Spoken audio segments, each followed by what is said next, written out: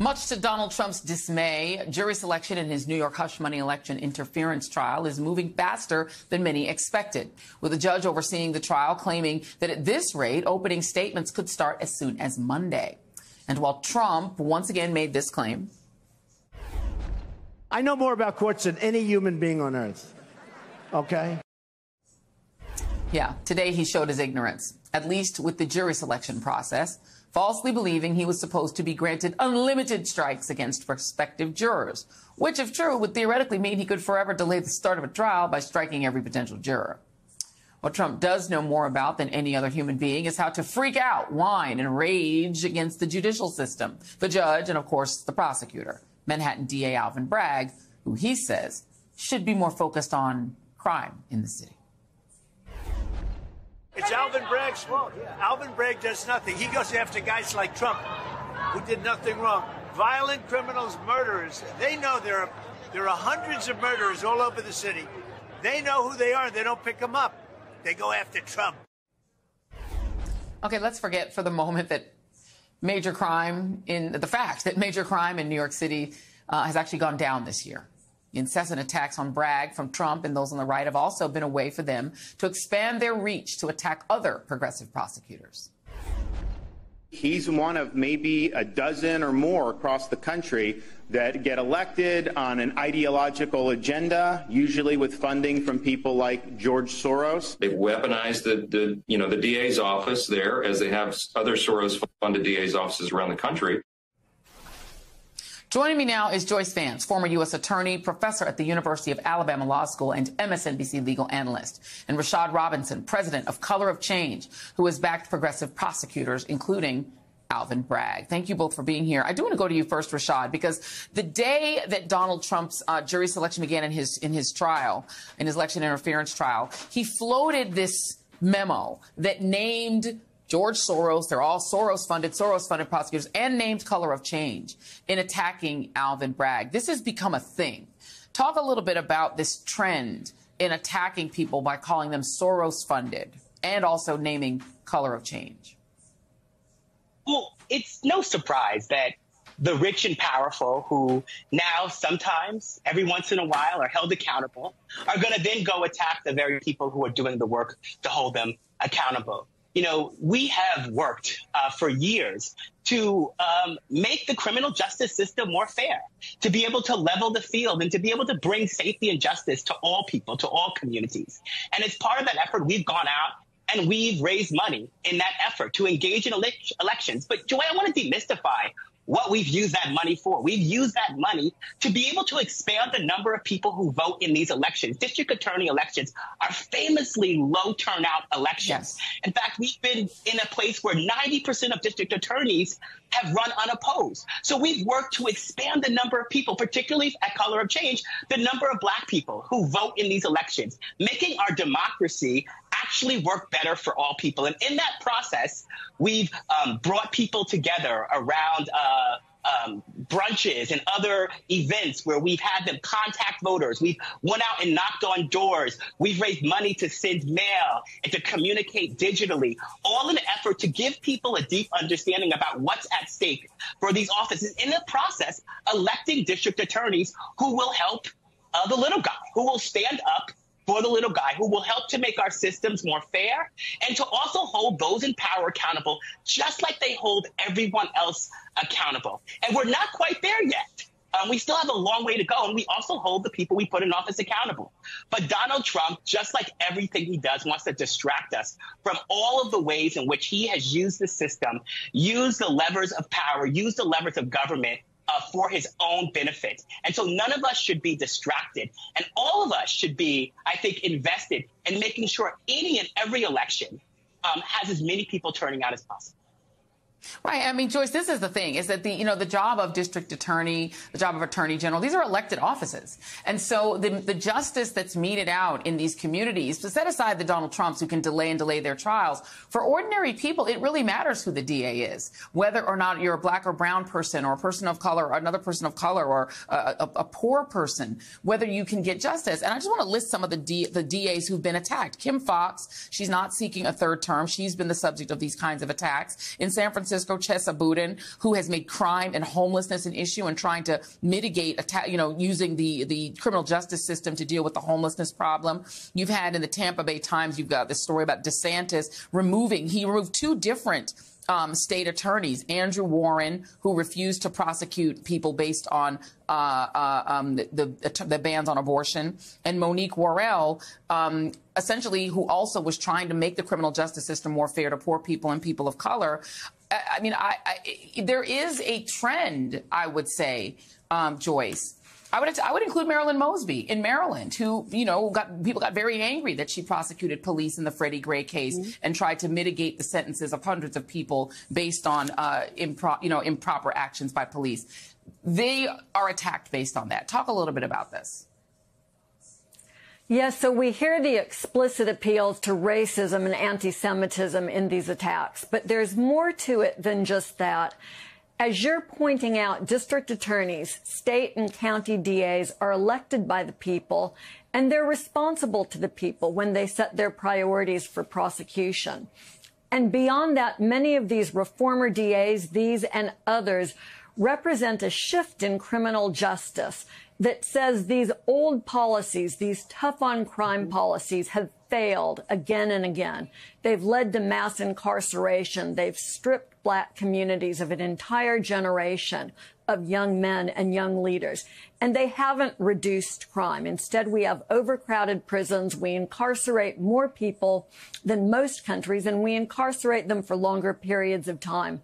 So these new prosecutors were elected on smart-on-crime theories, thinking that we could do more, for instance, with pre-prosecution programs, with community-based programs that were data-based and shown to reduce crime. We see that to some extent in New York City, where crime, as you pointed out, is down. We see that in other communities. But again, the politics of prosecution is interfering with what's best for our communities when someone like Donald Trump appeals to these old, tired sorts of ideas, as opposed to letting prosecutors do the job their communities are electing them to do. Yeah, amen. And I will note that the one person that has not been attacked by him is Aileen Cannon, who's been very favorable to him. But we begin tonight with the remarkable split screen this week from the two major parties' presidential candidates. On Tuesday, while Donald Trump was in a Manhattan courtroom for the second day of his criminal trial, President Biden was in his childhood hometown of Scranton, Pennsylvania, campaigning like a normal candidate, laying out his tax plan that includes ending Trump's tax cut for billionaires and tax relief and economic boosts for regular Americans. During his day in court, the presumptive Republican nominee spent his time looking agitated and getting admonished by the judge for intimidating a juror. Later in the day, he transitioned to campaigning, visiting a New York City bodega, which, seems totally normal for a campaign, right? Oh, yeah, it was one where years ago an employee killed a man during an altercation. The bodega visit was organized by the New York Young Republicans Club, which you might remember as the group that hosted a gala featuring white nationalists in 2022, and whose leader, Gavin Wax, who was also at the bodega campaign stop, infamously told supporters at an event attended by Trump last December, and I quote, "Once President Trump is back in office, we won't be playing nice anymore. It will be a time for retribution. All those responsible for destroying our once great country will be held to account after baseless years of investigations and government lies and media lies against this man." To which Trump said, "Gavin, that was an excellent speech." Today, we had another remarkable split screen. President Biden was in Pittsburgh talking about the economy. Under my predecessor, who's busy right now, Pennsylvania lost 275,000 jobs. I mean, let's look at the facts. On my watch, unemployment hasn't been this low for this long in 50 years. And where's Trump? Well, he's using his one day off from court this week to have dinner tonight with the right-wing president of Poland, Andrzej Duda. Duda is a semi-autocrat who, much like Trump's favorite European autocrat, Hungary's Viktor Orban, has clamped down on the press and judiciary and feuded with the European Union. He also once proposed naming a Polish military base Fort Trump, prompting much mockery in Poland. But unlike Orban, Duda is a staunch supporter of Ukraine in its war with Russia. Last month, after being hosted by Trump at Mar-a-Lago, Orban crowed about how Trump would end the war in Ukraine by refusing to give them a penny if he's reelected. Donald Trump palling around with European strongmen in what little free time he has these days is a good reminder of what he's done to the Republican Party, making it pro-autocrat and pro-Putin. Even the issue at the heart of what Trump is on trial for now touches on this. I'm sure you remember this. Russia, if you're listening, I hope you're able to find the 30,000 emails that are missing. Well, turns out Russia was listening, because we eventually learned that that was the day that they started hacking the Democratic and the Republican national committees. And a couple of months later, on October 7th, the Obama administration formally accused Russia of interfering in the 2016 election by hacking into the emails of both the DNC and the RNC. And on that very same day, the Access Hollywood tape at the heart of Trump's hush money case was released, erasing news coverage of the Russian attack, putting Republicans on the spot about how their nominee was a sex pest, rather than how Russia was openly trying to elect their pro-Putin, pro-Russia nominee, because around the same time he was calling on Russia for Hillary Clinton's emails, his campaign was gutting language in the Republican Party platform, calling for the U.S. to provide lethal defensive weapons to the Ukrainian government, which at the time sparked outrage among Republican foreign policy hawks. And the Washington Post reported that as the Obama White House tried to enlist Congress to warn the public about the threat to election systems in the summer of 2016, Republicans resisted, arguing that to warn the public that the election was under attack would further Russia's aim of sapping confidence in the system. Senate Majority Leader at the time, Mitch McConnell, went further, officials said, voicing skepticism that the underlying intelligence truly supported the White House's claims. In fact, additional reporting from the Post found that McConnell made clear to the administration that he would consider any effort by the White House to challenge the Russians publicly an act of partisan politics. McConnell did eventually sign on to a bipartisan letter about election security that literally did not mention the word Russia. But 8 years after conveniently dismissing the threat of Russia to get a pro-corporate tax cut Republican elected to president, who also would deliver Mitch's dream of a right-wing Supreme Court majority, McConnell is back to playing party of Reagan and pushing hard for U.S. aid to Ukraine. Others in the Republican Party, however, now fully enthralled to Trump, are still trying to protect Putin. The Republican chair of the House Intelligence Committee, Mike Turner, said his Republican colleagues are even spreading Russian propaganda on the House floor when discussing the Russia-Ukraine war. While two Republicans, Marjorie Taylor Greene and Thomas Massie of Georgia, are threatening to oust their latest speaker, Mike Johnson, if he poses a bill to provide supplemental aid to Ukraine. Joining me now is Congressman Jamie Raskin of Maryland, who was a member of the House January 6th Select Committee. Congressman Raskin, it is truly stunning to watch this turnaround in Republicans from being the party of Reagan, who said, who was very much standing up to the USSR, to essentially stumping for Russia on the House floor. How do you read it? Well, Marjorie Taylor Greene, for example, has been recycling direct Russian propaganda. She says that our tax dollars are going to support Ukrainian Nazis, and that is a Putin line that he's denazifying Ukraine and that it's a Nazi state. Of course, it is a liberal democracy committed to equal rights for everybody and human rights, and it has the only Jewish president in the world outside of Israel. So calling it a Nazi state is such an affront and an insult to the Ukrainian people, and it's just a lie. And yet we're hearing a lot of that coming from various Republican members and different sources, to the point where you're getting now Republican chairmen, finally, of committees like the Foreign Affairs Committee saying that Russian propaganda has invaded the ranks of the Republican Party. Let me play there are a lot of them, but this might be one of the most embarrassing and shameful moments in the Trump presidency. Let me play it. This was Trump in Helsinki in July 2018. All I can do is ask the question. My people came to me, Dan Coates came to me, and some others. They said they think it's Russia. I have President Putin He just said it's not Russia. I will say this. I don't see any reason why it would be. I have great confidence in my intelligence people, but I will tell you that President Putin was extremely strong and powerful in his denial today. And that was on whether or not Russia was interfering in our election. And Congressman Raskin, at the time, that produced gasps, even among Republicans.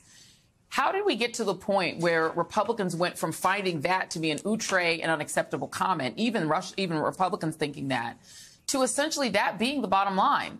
Putin is innocent. Ukraine is guilty. And essentially, effectively, I guess what Mike Johnson's caucus is saying is that the United States must back off and allow Putin to take over Ukraine.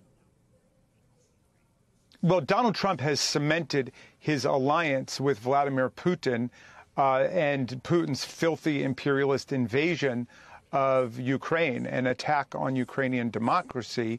It is splitting the Republican Party right now because some of the, I don't know what to call them, the more conservative institutionalists who at least maintain some memory of an earlier Republican Party are not willing to throw themselves completely into the Putin-Xi autocrats camp.